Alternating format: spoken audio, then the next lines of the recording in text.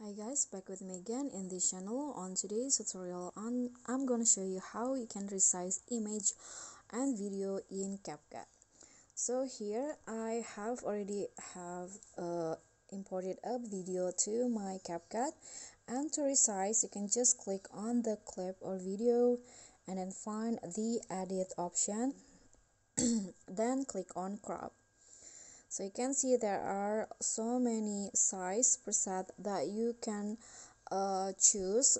So for example, I want to make it square, so you can just click on the 1:1 size, and in here adjust the positions of the video that you want to fit into the size, then click on the check icon. You can see now the video will be changed, the size will be changed like this. And if you want to resize image, you can always do the the exact same steps. And here, if you want to fit the canvas, you can go to ratios and choose the same size as the one you choose in a crop before. Now it will fit like this. Okay guys, so that's all from me. Thank you so much for watching. I hope you enjoyed this video. Don't forget to like, comment, subscribe, and also click on the thanks. Bye.